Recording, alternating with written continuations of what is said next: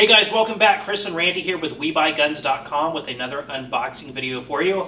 We got a lot of stuff in today, so let's jump into it now. Alright guys, first up we have one from a customer in Pennsylvania. Thank you so much for sending this one to us.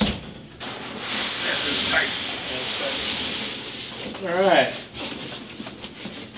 Zastava USA.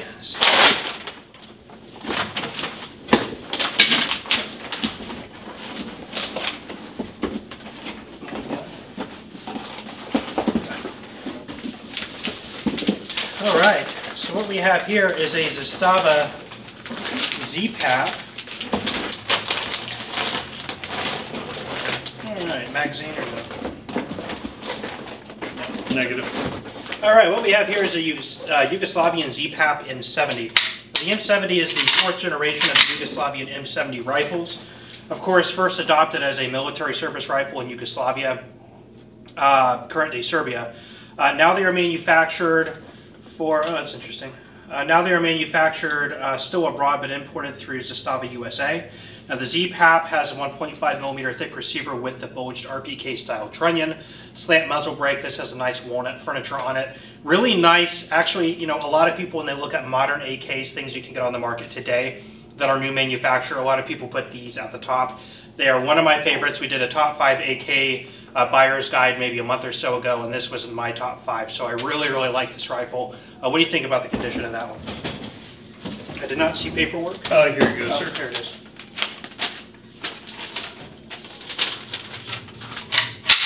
Honestly, Chris, I would say very good to excellent condition. Yeah, looking at it, don't really see much in the way of use. No. I would call this excellent. I mean, it looks like new. I'm sure it's been used. It looks like the rear sight was replaced. And the customer did say very good. So obviously we are good with that. So big thank you to our customer for that one. Let's move on to the next one. Next up, we have one from the same customer in Pennsylvania. Let's see what's in this one. Thanks for sending that in.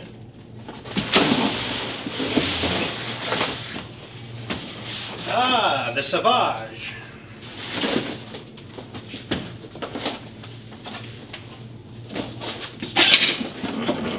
Bolt and bag. And compartment. Oh, there she is. As advertised. As ever. Oh, okay. Ooh, you'll like this one, Randy.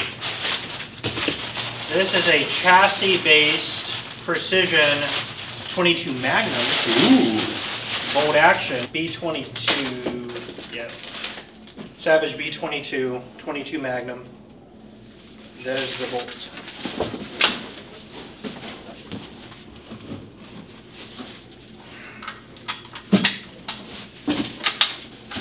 So these I really do not know a whole lot about. The Savage B22 series. Savage has made a lot of really nice, inexpensive 22 rifles. This one is a chassis-based rifle, so it's in an MDT chassis with a free-floated barrel. Does have a threaded muzzle, really nice oversized bolt handle. Has the Savage Axis 2 type, what do they call it? The Accu-Trigger, I think is what they call that. Accu-Trigger. MOE pistol grip, adjustable height of comb and length of pull stock. It's a really nice precision rimfire. Reminds me of something similar to the Ruger Precision Rimfire that they came out with a few years ago. So really cool and not that expensive for what it is. Uses a rotary magazine. This does not look compatible with the 1022. It is not. Yeah, I'm sure it is not. So anyway, very cool rifle. Again, not much else really to say about it other than stating the obvious. What do you think about the condition there? I would say very good condition, Chris. Yeah, I would agree. There's just a couple handling marks on it, nothing major at all. And that I believe, yeah, that is what the customer did say. So we are definitely in line. Big thank you to our customer there. So we will move on to the next one. All right, next up is one that comes to us from a customer in New Jersey. Thanks for getting this one to us. Do you know, Randy, that these scissors still continue to make people unhappy in the comment section? Haters gonna be haters, Chris. Very well wrapped, thank you to our customer in New Jersey. Well, the rattly was that. This is a really cool one. This is the This is the Ruger Deerfield carbine. Is there a magazine anywhere? I'm thinking got of it, yeah. cutting into that. So, Very well wrapped. the story with this would actually begin with the Ruger carbine. The Ruger carbine we've actually talked about on here before. We've had a few of them. Was a little bit expensive to make. It started with a full block steel receiver. So the receiver on the carbine fully encased with a charging handle on the side, and it fed through, I believe it was a 4-round magazine tube. Now, it actually did incredibly well on the market. They did get sued by somebody. Who was it? The Deer Slayer. Yeah, they called it something that had to do with the Deer Slayer. They called it the Deer Stalker, maybe? They sued by Ithaca. Ithaca because of the Deer Slayer shotgun, but the name that they gave it was too, I think it was Deer Stalker, or it may have been Deer Slayer. But anyway, so Ithaca sued them, so they would come out with a new name. They called the 44 carbine. This they called the Deerfield. And essentially what the Deerfield is like the Mini 14. It has all the same aesthetics. It has a rotating locking bolt, side charge charging handle. It even has a handguard that looks much the same. Really nice walnut stock, and rotary detachable magazines that feed right in here to the bottom, also chambered in 44 Magnum. So it was like their later iteration of the 44 carbine, starting off of the Ruger carbine design. These are really, really cool rifles. This one is really, really nice. We've had a couple of the carbines, like I've said, but I think this is the first Deerfield we've had in here. So really cool. Really excited to get this one in and get to handle one, but tons of fun too. So anyway, what do you think about that one, Randy? Just a minor little safe handling mark right there, little ding there. But honestly, at arm's length away, I can't see anything. So I would say the high end of very good because of the dings in the stock. Other than that, it would be excellent, Chris. Yeah, and for the time frame, I mean, these ceased production, I want to say 2006. Oh, okay. So they have been out of production for quite some time. But given that point, I mean, it's been quite a while. I mean, I don't know, I could look it up and figure out their serial number range, but this has been made quite a while ago, close to 20 years ago at least. Wow. So for that, given its condition, I would say it would fare to say excellent. I would probably stick to the high end of very good as well, because there are some dings and stuff, but I would take excellent as well, given its age. And the customer said excellent, which I'm totally cool with. So anyway, really cool to get in. We do not see actually any of these. This is the first one. Happy to get one in and share it with you guys. So again, big thank you to our customer in New Jersey. Next up, Chris, is one from a customer in North Dakota. Thank you for sending this in. Let's see what's inside.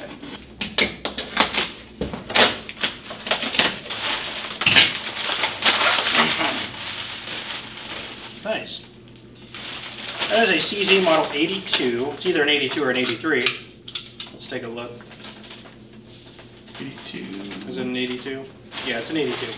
The CZ-82 would have been used by the Czechoslovakian military and police in the 9x18 Makarov.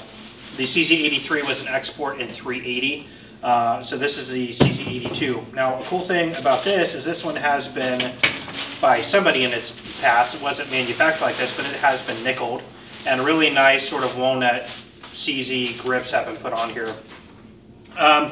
Interesting thing about these is like these firearms that are typically you find nickel plated by people usually look like trash. This one was actually done very professionally. I mean, this looks like, if you didn't know anybody, you would say that this was a factory gun. I mean, the plating on here, they did a really good job of preserving the original markings. It's got some updated sights on it. So somebody took this, they really sort of beautified it, if you will. I mean, they did a really good job. Again, most of the time when you see things like this, project guns that people have worked on, they look really bad. This one actually, I would say, is one of the first I've seen that like actually looks really, really cool. This was well done. So anyway, double stack magazine, double single action. It's got high-vis fiber optic sights added to it. It's put some paint in the rear side as well.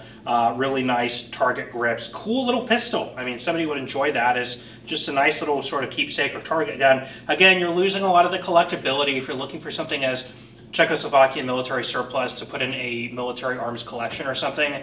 You know, a lot of the collectability is gone, but for something that actually looks really nice and isn't going to be super expensive, that's pretty cool. So anyway, what do you think about that condition-wise, given its reconditioned, you know, nature?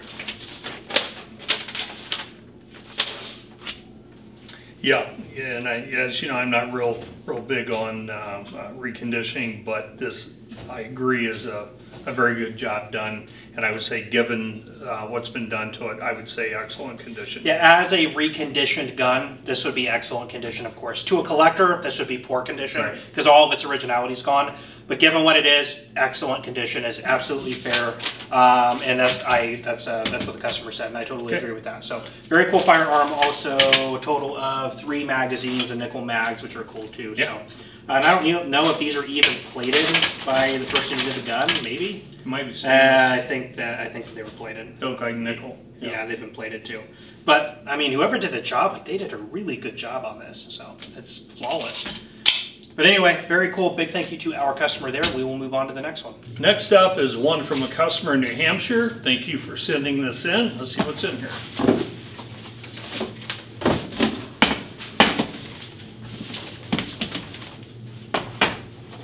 Oh, nice. So we have here is a 6-hour 1911. That's the TAC Ops. Okay, TAC Ops and 45 ACP. When it comes to SIG products in general, what they will do is they will take their standard line production guns, and they have a trillion different sort of designations and models and configurations that they market based on all those different lines. So you have the SIG 226 TAC Ops, the SIG 1911 TAC Ops, all the different TAC Ops, and then you have the Elites and the Elite Stainless and the Nitrons and all the Legions, and so they make those across all the range of their different products. So this is of the TAC Ops variety in their 1911 collection. Now when you come up with a 1911 from SIG, they took a couple liberties on the design. Their slides are iconically a little bit more boxy than the traditional rounded 1911s you find from everybody else, and your extractor is on the outside of the slide. There's a couple little bit of differences there. Now being on the TAC Ops, I know on the 226 you have the flare magazine well is a big thing with extended magazines, although these are 8-round capacity, which is pretty standard for 1911s today. And you have all the tactical type features. Typically in black, you have the optic or the accessory rail down here at the bottom, skeletonized features, hammer and trigger, extended beaver tail safety, ambidextrous safety, and then you have this sort of blacked out nightmare style grips with the SIG logos. So it's just a really nice, sleek, tactical looking 1911. And with that, I mean, the features are great. You have night sights as well. So very usable, actually an excellent trigger on that. That's absolutely an enhanced trigger as well. Actually, that trigger is amazing. Yeah, try that. But very, very cool firearms nonetheless. Ooh. Yeah, so that's a nice firearm. What do you think about the condition there? I would say very good condition. Customer said very good condition, and I agree with that. Just a couple minor handling marks.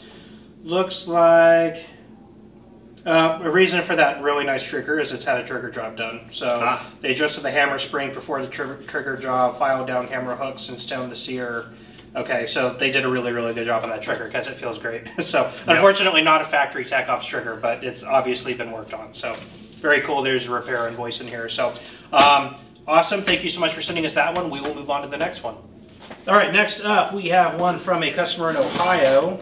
Lots of guns have been coming from Ohio lately. Yeah.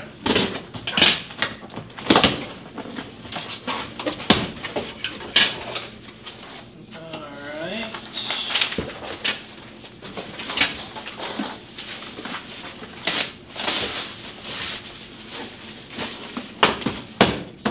Okay, Kimber. Ooh. Kimber! Kimber! Kimber! The Royal 2. That looks great. Ooh, the Royale too. That's the Royale with cheese. Royale with cheese. Yeah. It's a metric system, Chris. Yeah, the Royale. That's a pretty gun. That looks great. All right, the Royale with cheese is a 45 ACP 1911 with these faux, I guess you would call those ivory. Ivory, not to be confused with pearl. No. Only pimps. Only pimps carry pearl. Yep. What do we have here? I don't know much about the Royale with cheese, number 2 from Kimber, but Kimber, everybody knows their name is very much attached to the 1911 design. They started first as a custom shop, but mainly everything they're doing now is production level. This isn't one of their higher end products. Again, I don't know specifically what puts it sort of in the higher echelon, other than the obvious features like skeletonized features, front and rear serrations. I don't believe the grips actually are factory. Maybe they are. Are there other grips? That would tell me. There's no other grips in here, but they look good on here. It's a good looking gun. I like it. Trigger, we'll give that a, it's very tight. This thing, trigger's okay. I mean, it's not like that last one, but it's definitely not horrible. It's an improved trigger. Beautiful looking firearm. Not much else really to say about it. I will get plenty of close-ups for you guys to look at. It is a gorgeous, it's one of the nicer looking Kempers I've seen. So what do you think about that one? Not a mark on it, Chris. I would say excellent condition. And that's what the customer said, and I totally agree. I mean, the thing is spotless. So a little bit of wear up here on top of the barrel hood, but that's just from normal use and racking that's going to happen. So anyway, very cool. Big thank you to our customer in Ohio. We will move on to the next one. All right, Randy, where's this one from? Little Rock, Arkansas. Finally, something from Little Rock. It's a fine little town. I've been through Little Rock, fine little town. Now we can say that unironically. Yeah. Hang on. Shipping targets. Yeah, we can use those. Bruce Willis. Bob Dole. Shipping target. We're getting our money's worth already. A Vota.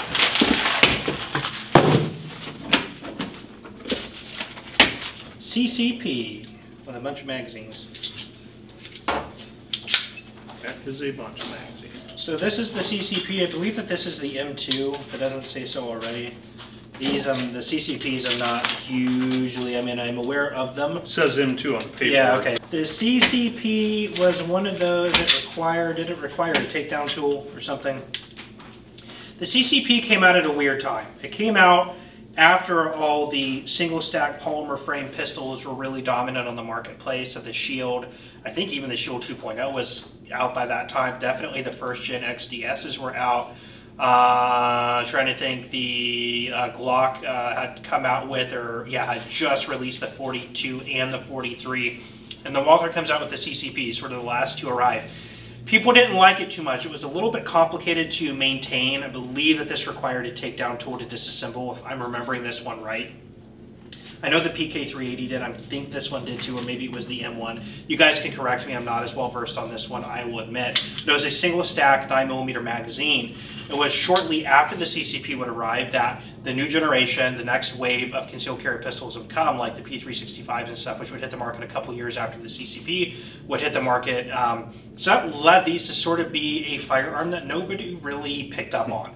Here in our gun store, I've hardly ever seen these come through on transfer. When we used to stock a lot of new guns, we did have a CCP or two around and nobody ever wanted to look at them. So they were kind of into that weird sort of time. A lot of people, yeah. I mean, there's some people who will pick it up and like it, it'll just fit them, but it's one of those guns that just was really, just never seemed to find a place. Although I'm sure there are some of you watching who have a CCP and carry it and love it, and that's totally fine.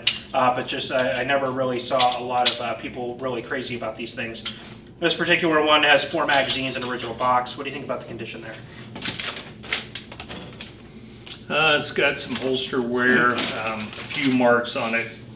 I would put it to the high end of good or low end of very good, Chris. I'm right in there as well, and the customer said very good, and I'm fine with that. I mean, it looks close enough. So a couple marks on this side, some holster wear obviously, but anyway, we're cool with that. So a big thank you to our customer from Little Rock for sending us this firearm. We will move on to the next one. All right, next up we have one from a customer in Pennsylvania. Thank you for sending this one to us. What we have here looks like a Performance Center. Ah, nice. Ooh, yeah. 8 times, 357 Magnum 8-shot. This is a Performance Center 627, 357 Magnum. Now this is in the Performance Center variety, so typically with this you have the 8th round cylinder, nice target grips. The barrel profile is a little bit different. It is a target crown barrel as well. Just a beautiful firearm when it comes to Smith & Wesson revolvers. There's just really hard to beat things like this, and it looks to be in really great shape. What do you think about that one? Oh, wow. It's pretty light too, given its size. It is. And it's cut for moon clips, 8-round moon clips. Wow. Yeah. I like this, Chris. Very, very nice. Performance Center. Everything from Smith Performance Center is top notch. They've slabbed down the barrel to lighten it up, relieve the stress in the barrel, increases accuracy. Grip profile is extremely thin too. Yeah, target crown, barrel, fiber optic sight. Just absolutely love the Performance Center, and it appears to be in excellent condition, Chris. I would say excellent as well. Customers said very good. So anyway, yeah, looks great. So big thank you again to our customer there in Pennsylvania, and I think we have one left. Yep. Next up, Chris, we have one from Indianapolis, Indiana. I've been through there once. Fine little town. Garden spot of Indiana.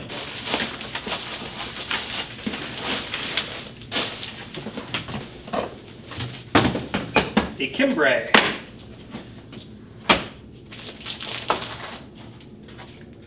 She's rocked and locked. She is. All right, Chris, what we have here is a Kimber stainless lightweight in 9mm. And we've had, I think, one of these on last week. We had one. We've had one the week before. These Kimber. This is probably the most common one. Huh. I would say pretty close. Okay. This is one of the most common ones that we see from Kimber. Nice firearms. There's nothing wrong with them. Alloy frame. We probably even have a couple on the website right now. Actually, no, I think we sold it today. It's sold today. There we go. We got another one. This one has fiber optic sights on it. So this is the typical standard run production stuff that you see from Kimber. Kimber, there's really not much else to say about it than we've already said every time we open one of these, but they are cool firearms for the money. They're not super expensive as far as Kimber 1911s go. So anyway, real quick, what do you think about the condition there? Just a few very minor marks on it, Chris. I think most of this is going to clean up, but looking at the takedown mark on there, I would say the high end of good to the very end of to the low end of very good. Yeah, I would put it in very good. Yeah, I'm critical on takedown marks. I would go on very good. There is a takedown mark, which so many 1911s unfortunately have. That's where people scratch it right here. A lot of people call them the idiot mark. We're not going to be mean and say that, but it is the typical 1911 takedown mark that you see. It's a scratch from the takedown lever that when people try and push against that catch plunger, they'll miss it and just gouge it into the side of the frame. You see them on used 1911s almost every time. Yeah. In fact, if somebody has a well-used 1911 and it doesn't have that mark, you know they really know what they're doing with their firearm. So it's really the exception, not the rule, to see them without that mark. So no real big hit on anybody if you put one of those in your gun. I've done it too when I was newer to 1911s, and yeah, so everybody does, right, John? Everybody. Everybody's done it. So. John just did it today. Yeah. Twice. What? What? But wait a minute. Which guns, John? They were both mine. That's coming out of your pay. That's coming out of your pay. Anyway, guys, thank you so much for hanging out with us while we open these. A really great assortment of guns today. There's actually some really cool stuff. Probably my favorite unboxing we've done this year. Yeah, I think there was a cooler collection of stuff. But anyway, we will leave you guys off with that. I am Chris. And I'm Randy. And we will see you next time.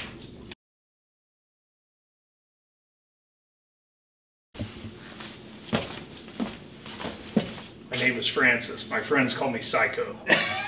What? Randy's a pimp. What's your pimp name again? Ice Pick. Ice Pick. Ice Pick. Ice Picks bitches better be wearing Jimmy. Ice Picks bitches better be wearing Jimmy. Sorry, I flashed back to college when I was a bill. Ice Pick was a bad dude. Razor blades, six feet of pull chain. All right. You're scaring me. Hey John, do you need a moment with the CZ? You know, just a moment alone. I won't take long. Just the two of you. It's a pretty gun. 30, 40 seconds. John's enjoying that CZ a little too much. Little too much, John. I have one question, Chris. Yes. Why does the Anchorage, Alaska Police Department put Bruce Willis's face on their target? Bruce Willis, he's a good guy. Because if you can kill Bruce Willis, you can kill anybody. You can kill anybody.